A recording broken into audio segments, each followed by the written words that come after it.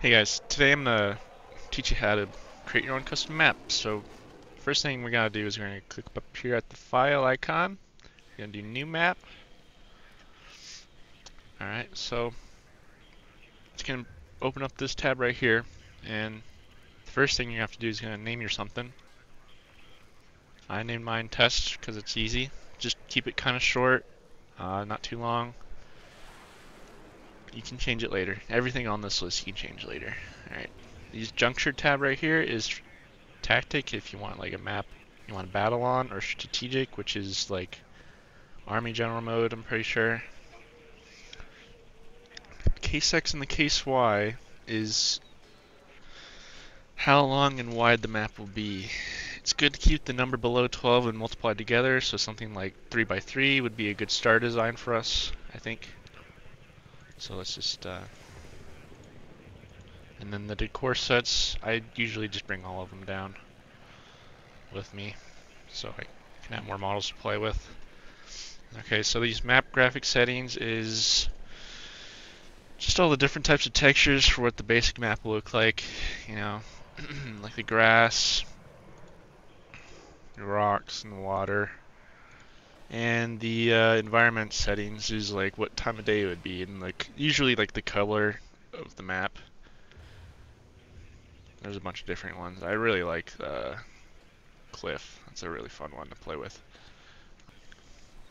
Okay, so now that we got all that done, we're gonna hit create and make sure that you got your case X and case Y good, because you can't turn back after this. That's the only thing you can't change. So once you do that, just hit create. Alright, now that your map is loaded in, this is what it looks like. It's like a really super flat terrain, and you can't really see much because the land hasn't been generated or baked yet. So if you want to just, if you want like terrain or any sort of land features at all, what you're going to have to do is you're going to tab out, go to your files, and the saved games under your profile, UGen Systems, WARNO, and then level build. And then your map should show here. We named ours test, so we're going to click on test.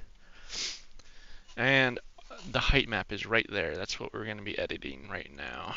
Just click on it, and you can use any sort of editing software or art software. I use GIMP because it was just free, and that's really the only thing I use it for. But this is what your map is going to look like from a bird's eye view. Okay, and it's going to be in 16-bit grayscale. So you don't have to do anything if you really don't want to. You can skip this step and just go on to the next ones. Just fast forward a bit. But if you want like mountains and things, the darker the color, the deeper the terrain is going to go down, and the lighter the color, up to white being the highest color, that will be like a mountain or something. Okay, I like to use. I'm gonna make like a like a valley. I think that's what I'm gonna do. So I'm gonna use some dark colors here. You know, just so I can make like maybe like a nice little valley. And then maybe let's add some white. Let's add like a nice little shade of white on the, so it looks like there's some mountains. You know, that'd be a fun little map to play. And let's just add just a little bit more darker shades to the mix so it looks more even. Okay, maybe a little bit more white. Let's get more white down here. You know, it'd be pretty cool. Some pretty big ass mountains. And then after that, I'll probably just smudge out a little bit so it makes it more natural looking. Make the mountains look like they have like ravines and things. You know, anything you really want to. It's your map, but this is what I like to do. And look at that. That's a baller map. And so, for the battlefield floor, though, I think I'm going to at least smooth it out so we have at least some land to work with here that isn't too crazy. So let's go ahead and make this a paintbrush and just paint it all real quick. Just a nice black color, so it's all flat land. You know. Oh yeah, that's perfect. That's a nice color. I like that. Okay, that's pretty good. I think we did good there. Um, and just to kind of put the cherry on top, we're gonna give it a nice blur so it all blends in together. Somewhere like right there, I'd say. That's maybe a little more. Yeah, that's good. Let's do that. All right, now that we got that out of the way, let's save our file under the new map thing. Again, this is me using GIMP, but just save it to the height map, whatever file you make. Make sure you use the right file or it's not going to work. Okay. Now that we got that done with, you can keep editing it to your heart's desire because it doesn't always come out the way you want to.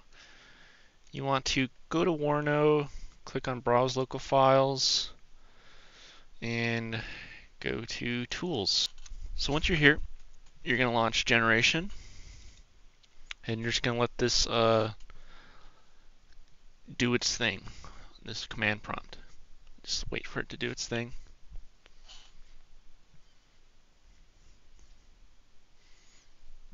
Alright, now that the generation is done, you want to click on the next one, Launch Map Baking, and then you're going to enter your map name. We named ours Test, so we're just going to name it Test, and then we're going to hit Enter. And you're going to let that do its thing. It's going to take a little bit. Don't fret too much. If you have a larger map, it's going to take a lot longer than usual. This is the game generating the files necessary to bake your map. Alright, now that your map is baked, just hit WARNO, launch map editor, and just wait for it to load.